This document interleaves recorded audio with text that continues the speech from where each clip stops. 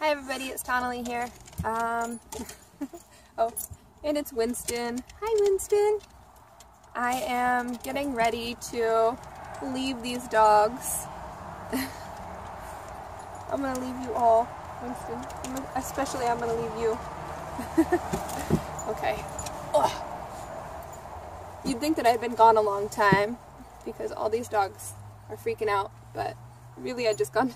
Thank you. Oh, thanks. I just gone to go and get my oil changed. So really I wasn't even gone very long. But I'm getting ready to leave the house right now. I'm going to pack them all up inside. I'm here at my parents' farm, if you guys couldn't tell. I'm not in the city right now. But I'm going to go chanterelle mushroom hunting with my little sister. She's on her way out here from the Portland area, and we're going to go and try and get a little daylight left in.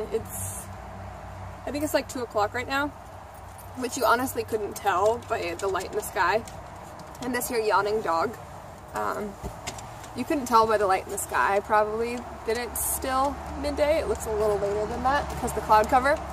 But it rained a little bit last night, so that means it's actually going to be perfect for mushroom hunting, which I'm a little nervous because I haven't gone in a while, and I'm worried I'm not going to be lucky and that I'm not going to find anything good.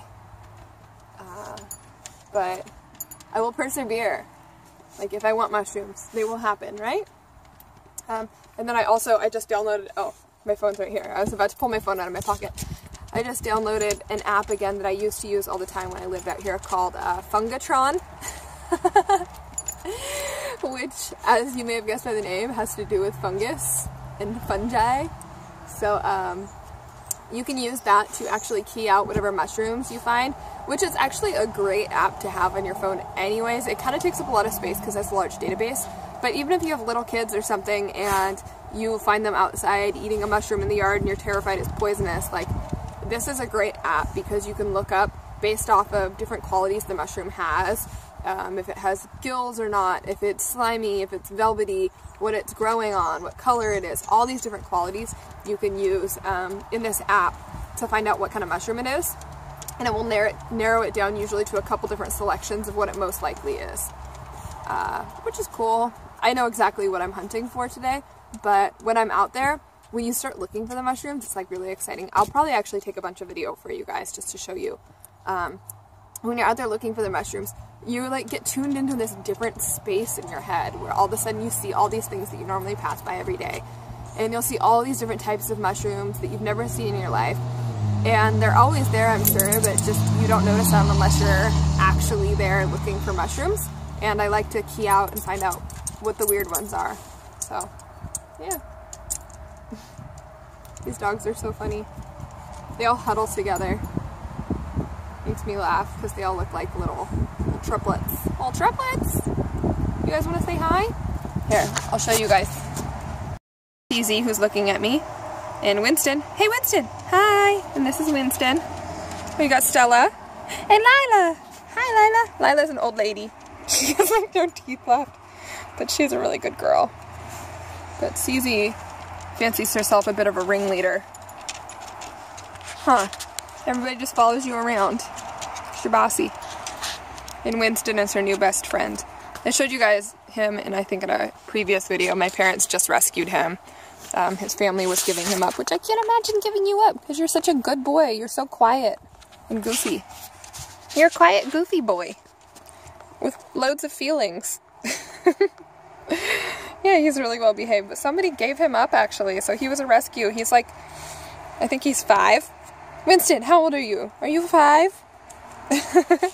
And him and Cece are just the best of buds. I'm gonna feel really bad to separate them just because they enjoy each other's company so much. I don't know. I should focus myself though. I'm rambling on, sitting on the porch when I should be putting these dogs inside, grabbing a bag for mushrooms, doing all that. Hi, Lila. Okay, come on, dogs. Fast forward a couple minutes, and here I am. I have on my rain shell. I really need to get a brighter colored one for this because I feel like white isn't the safest color. Mushroom season usually coincides with hunting season for deer. Deer have white butts, so I'm hoping my blue hair will make it fine. And then I also have this neon green that is a liner for my bag, so I'll have that showing more so that way it's safer. I went and got myself a new pocket knife because I don't know where mine went. Somewhere in transit it got lost. And I grabbed a basket to put the mushrooms in, which is currently empty, for my little sister. So when you go out mushroom hunting, I think it's really important for safety's sake that you should always make sure you have a partner with you, because it can get really disorienting when you're out in the woods circling around and you get so focused that it's really important that you have two minds. Two minds are better than one. Yeah, so I don't know. I'm gonna head out, but I will check in with you guys in a bit. Salamander, what are you doing? He's like, oh shit, it's a human. Shit, shit, shit, what do I do? Ah! Help! I'm a salamander. Let me see if he'll let me take a photo.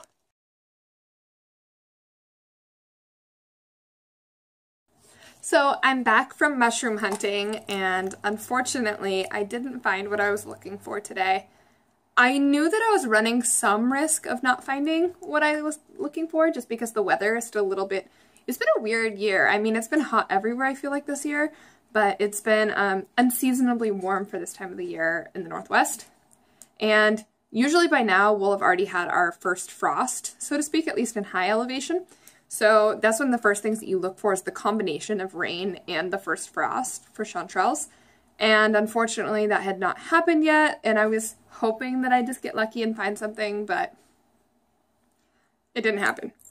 So me and Hannah went up and we got some time in the forest. I probably still have like pine needles in my hair. I tried to get them all out. But we ended up just going up to this kind of mountain-ish town and logging country. It's actually where a lot of that show Axemen, it's like one of those TLC shows, is filmed. A place called Vernonia, Oregon. And there's a little ladybug dying on this piece of paper. There you are, buddy. Don't die. Don't die. Sorry. I'm like talking to this, sorry. I just got completely distracted. There's this ladybug on this piece of paper in front of me, and he's just like experiencing death. I feel bad for him. You can tell he's like on his last legs. And he was on his back, so I flipped him over, so at least he's like, it's one thing if you have to die, it's another thing if you have to die on your back and you can't flip over. That probably sucks, I think. But, oh, I was saying Vernonia. I always joke that all roads lead to this place called Vernonia, at least if you're in the Willamette Valley, because you can be down pretty far south and you'll see signs for Vernonia. It's just this random place you see signs for, and there's really not much going on there. It's just a logging town. But I like to go there and have lunch sometimes, and it's right near where I go mushroom hunting. So I went up there and I had myself a Swiss dip sandwich, which I think is just a French dip, but with cheese on it. And it was delicious. And my little sister had a beer, and we sat up there for a while. We really tried to find mushrooms. We went out for probably like 3-4 hours at various points, hiking around through the brush and seeing if we could find anything. And we found other varieties of mushrooms, but just not what I was looking for. So I'm a little disappointed, but whatever. It is what it is. I'll go out again later and see if I'm lucky. Tomorrow I'm excited though because I'm doing a different kind of hunting, which is funny. I've told you guys I'm not necessarily the biggest shopper per se, but I am a really big bargain hunter. This is my sweater actually I got from the Last Chance rack in Phoenix last week. And tomorrow I'm really excited because I got passes for the Nike employee store. I'm super excited. I've never gotten to go to the employee store for Nike. I don't think I've been to the Adidas. I've been to the Columbia one. Maybe I've been to Nike. I don't think I've been to the Nike one actually now that I think about it. But I'm really excited because it's hard to get passes for it actually. Like they register you by name and you have to show an ID to show that you're allowed to go there. And I'm really excited about it because a friend of mine posted online that he had gotten some military grade boots there. And for those of you who are military spouses, you may or may not know that aside from the regular stuff you can get at the uniform store for free and for little charge, there's also like Nike, Under Armour, companies like that make things like shoes and various things that are approved to be part of uniform, but they just tend to be really expensive. All kinds of different backpacks and boots and all sorts of stuff. And my husband, by chance, had been talking a while back about ordering new boots, and he's like, yeah, I tried to order these Nike ones, but they said we're not allowed to because they're super expensive. I think the SEALs get them, because he was working on a squadron at the time that was kind of doing like SEAL support sort of stuff, and he's like, they'd always get the cool stuff, and I want the cool stuff too.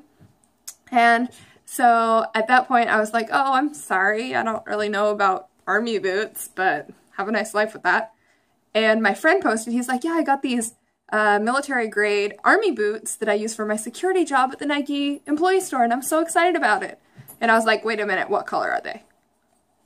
And he's like, they're black. And I was like, they're black. Because in his new squadron, he's going to be wearing the blue uniform. And you have to wear black boots with it. So I'm going to go and I'm going to see if they're boots that he can wear for his uniform and put them away for his birthday as a nice surprise. Because I know that even though it's a work thing, he would sincerely be excited to have some nice Nike boots that he could wear for work. So fingers crossed they still have them. It's been a couple weeks since then, but in the state of Oregon there are no military bases, so it's safe to say they're probably not flying off the shelves. Maybe I'm wrong, maybe they're flying off the shelves, but I'm gonna be shocked if they're flying off the shelves, and I'm hoping they still have them. In addition to that, my husband has unnecessarily large feet. He wears like a size 13, so finding shoes for him is, hi dog. It's my mom's dog. She gets really enthusiastic about things and lets out like these little peppy barks when she wants to play, which means my time is almost up. Come here, Lila. Come here, dork. But yeah, so he wears like a size 13 in his boots, and I'm hopefully going to find him a pair at the employee store, or maybe just some new running shoes or something, or I don't know, anything. His birthday is right around Thanksgiving, so I try and pigeonhole things away. I like put them away for his birthday and for Christmas and stuff.